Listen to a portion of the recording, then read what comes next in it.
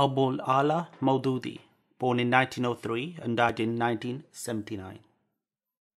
If the 19th century was the age of European domination of the Muslim world, then the 20th century must be considered the period when the Muslims finally woke up from sleep and began to liberate their lands from foreign occupation. At the height of European colonization, Muslim leaders and the people channeled all their energy in one direction, namely the liberation of their countries from European colonial rule.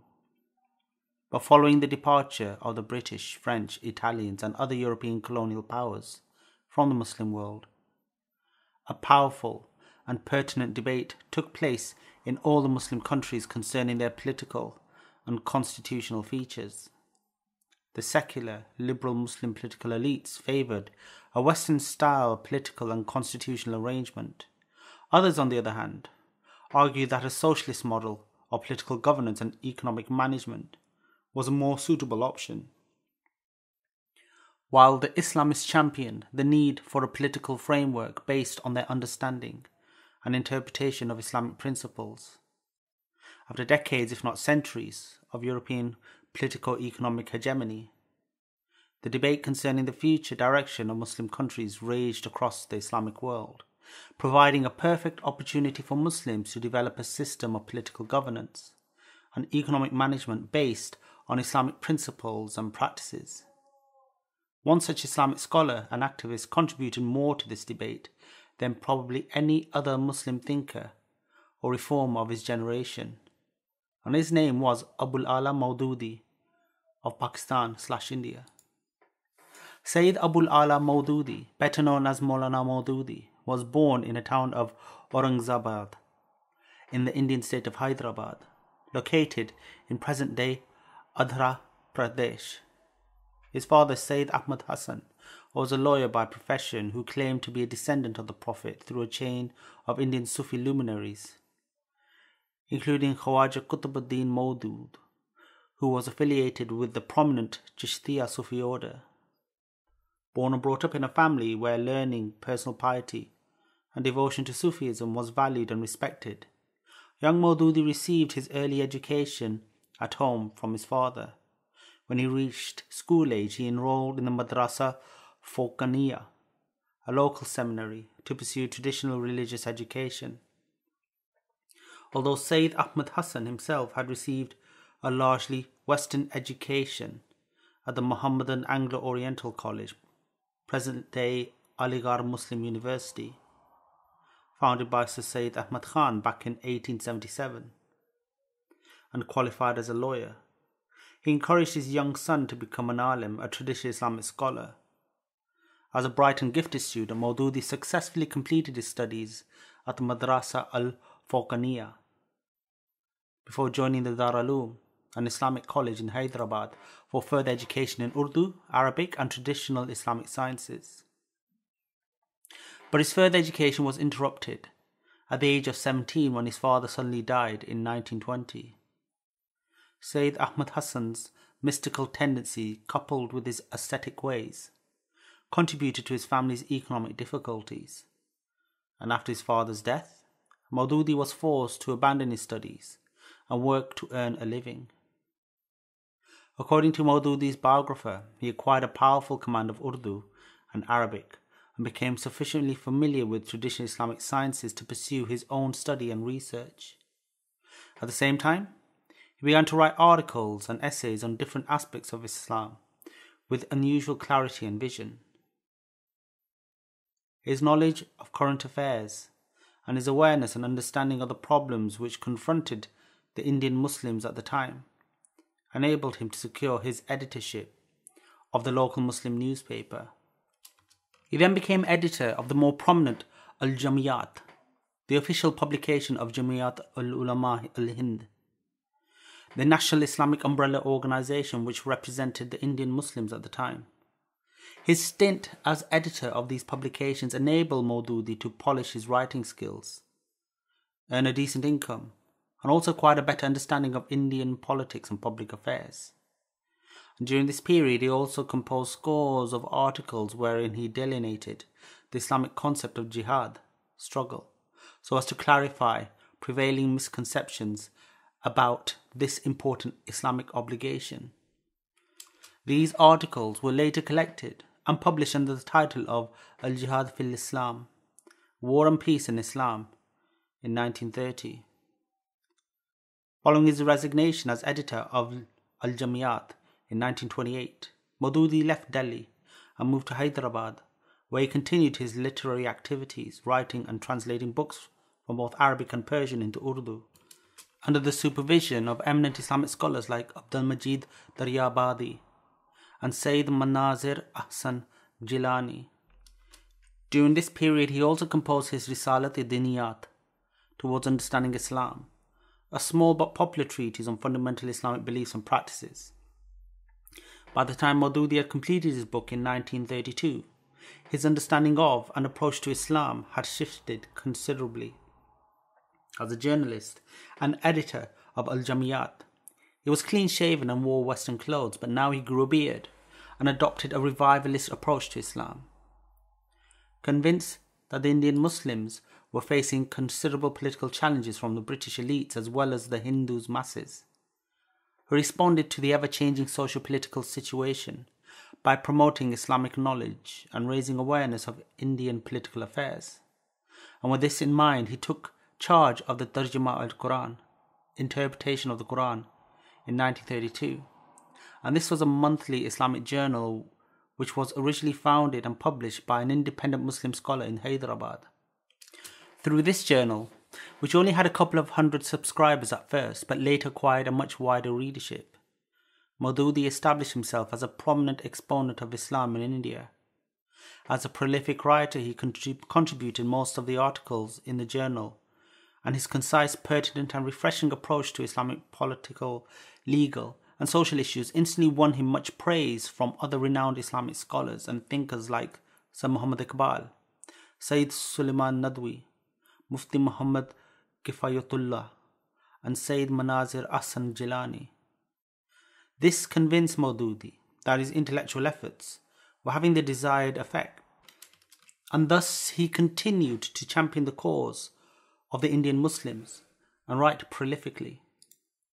Mawdūdī continued to publish the Tarjuma from Hyderabad until 1937, when Sir Muhammad Iqbal invited him to move to Pathankot, located in East Punjab, India, and help him to establish an Islamic research centre there. After his move to Pathankot in 1938, he continued to edit and publish the Tarjuma and also began to work on the proposed research centre, with the help and assistance of some of India's prominent Islamic scholars. He eventually established the centre and began to supervise its activities, and in his spare time he continued to write prolifically on all aspects of Islam. However, over time he felt that conducting research and writing books alone was unlikely to lead to political reform and social change. Rather, a combination of social-political activism, underpinned by the enduring values and principles of Islam, was more likely to bring about such change. With the active support of a number of leading Indian Islamic scholars, in 1941 he formally launched the Jamaat-e-Islami, the Islamic organization, an Islamic political party, in order to reform Indian politics, culture and society in the light of Islam. As an Islamic scholar and writer, Mawdūdī's monthly articles in the Tarjuma, coupled with his books and treatises, soon captured the imagination of both the traditional Islamic scholars as well as the modern, educated Indian Muslims. However, as the founder and chief Amir of the Jamaat-e-Islami, he was still a marginal political figure. But the situation changed radically following the formation of Pakistan as an independent country in 1947. Along with his close friends and supporters, Mawdūdī left India in favour of Pakistan and tried to establish an Islamic political, economic and cultural order there. Although the Tarjuma became the chief vehicle for the exposition and dissemination of his political, religious ideas and thoughts, it was the formation of Jamaat-e-Islami in 1941 and his subsequent migration to Pakistan in 1947, which provided the ideal opportunity for him to engage in politics on a full-time basis for the first time.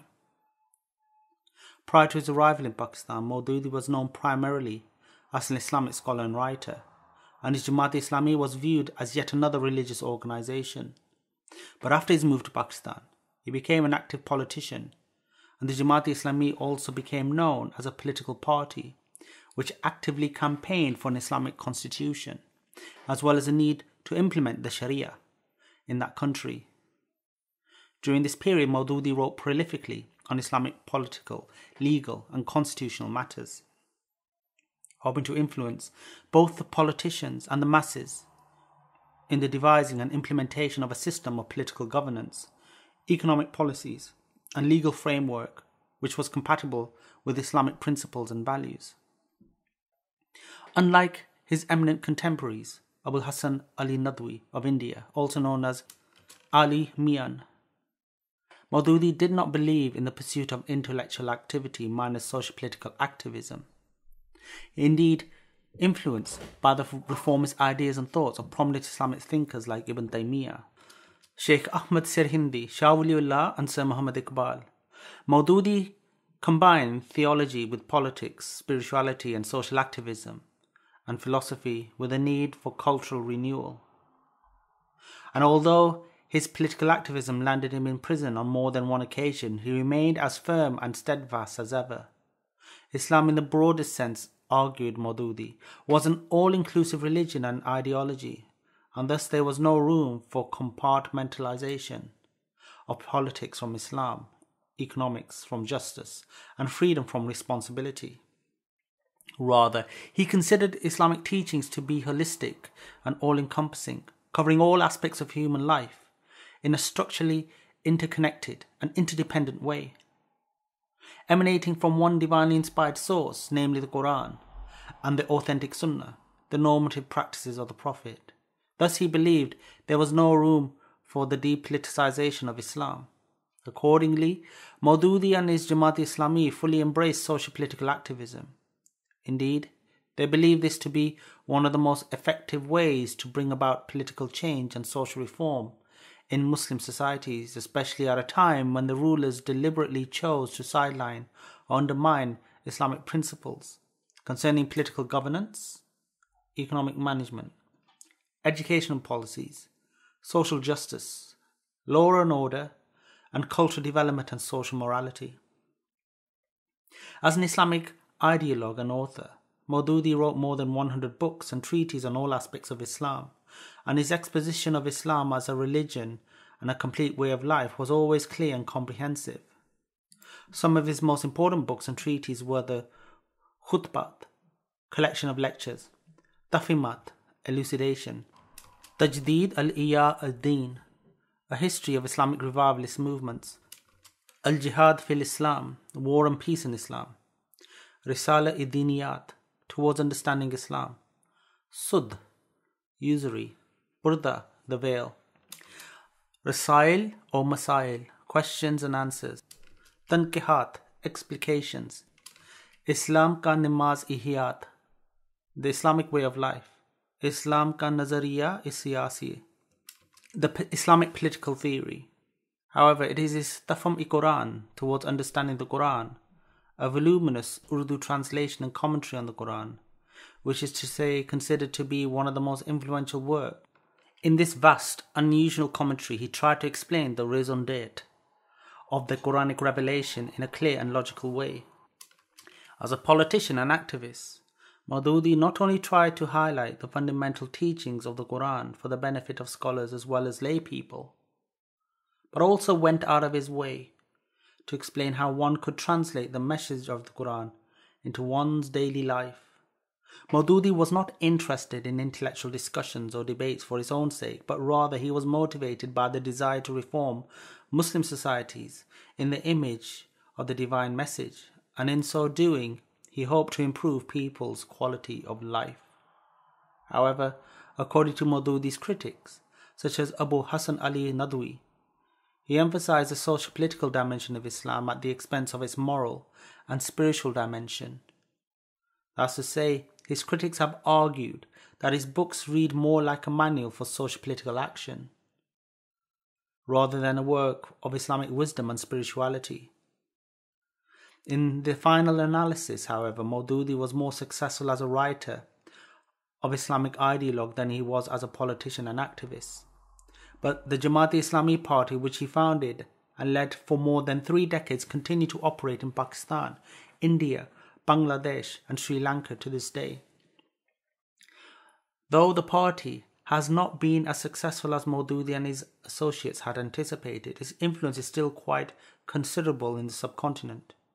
By contrast, Mawdudi's writings have been translated and published in all the major languages of the world, and is today considered to be one of the most widely read Muslim authors of modern time.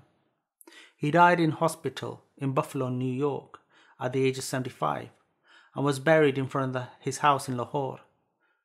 Prior to his death, Mawdudi received the prestigious King Faisal International Award for his service to Islam. Likewise, his religious ideas and thoughts have influenced scores of prominent modern Muslim scholars and thinkers, including Sayyid Qutb, Muhammad al-Ghazali, Abul Hasan Ali Nadwi, Muhammad Manzoor Numani, Amin Ahsan Ilahi, Ghulam Azam, Israr Ahmad, Wahiuddin Khan, and Khurshid Ahmed, among others.